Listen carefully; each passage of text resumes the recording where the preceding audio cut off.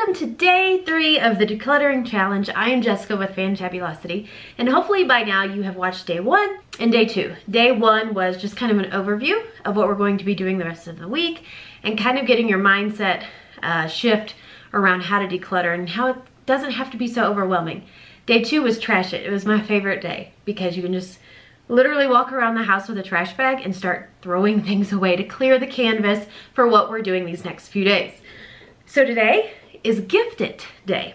And what I mean by that is go around your house, find things that you no longer want or need anymore, and if they're in good condition, give it to somebody. Does your sister like it? Could she use it?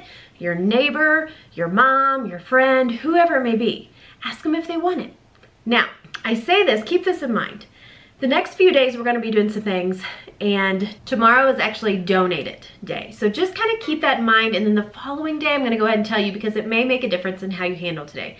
The following and last day of our challenge is sell it. So if you're looking at something in your house and you're like, you know what, I don't need that anymore. Could Susie use it? Probably, but could I make some money off of it if I sell it?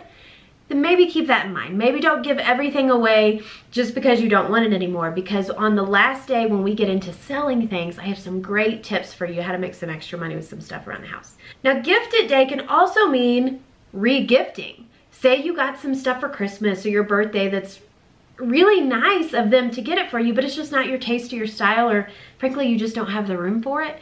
You can re-gift. I know re-gifting kind of has this, you know, feeling around it that feels icky, but I'm telling you, I don't know if I'm getting a regifted thing. If it fits what I'm looking for and I love it, I don't give a crap where it came from. Like, I'm excited to get it.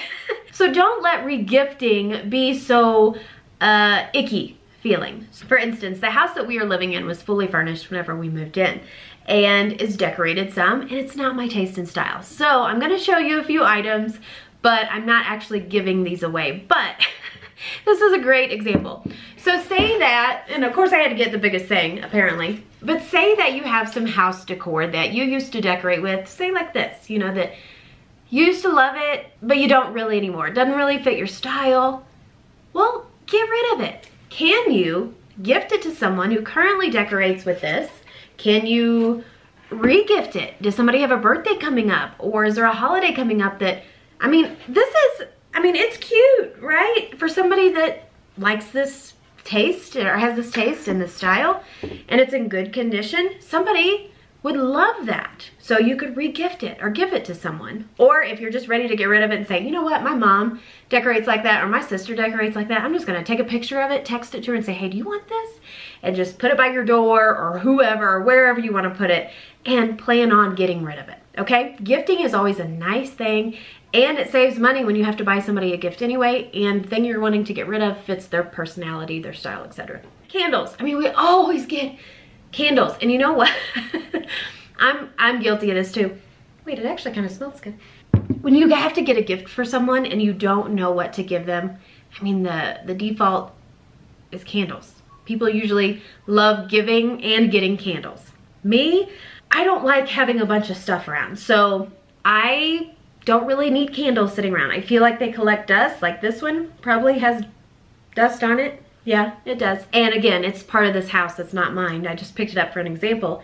But if you have these sitting around because somebody got them for you or because you bought them at one time because they were on sale and you thought they'd look cute on that end table, do you really need them? Are you tired of dusting them? Gift them. Put them in a gift closet. And that's another thing. You know, I was talking about the re-gifting or whatever. I usually have a section going on in my home where I call it like the gifting section or the re-gifting closet or whatever it is. And even if I don't have a plan or a person that I could give these to yet, I will, because I guarantee there will always be an event or something come up in your life and you're like, oh my gosh, I should have got them something. I should have brought something along with us, or maybe we gotta run by the store really quick. No, you just go to your closet where you store these things. You know, say, you know what, I don't want this anymore, but they're cute, they're in good condition. Somebody's getting these for a gift. Okay, so that's just a quick little example. So I encourage you to go around your house today. Look on the walls. Don't just look on the floor. Look on the walls, look in baskets, look in closets and go, do I really need this?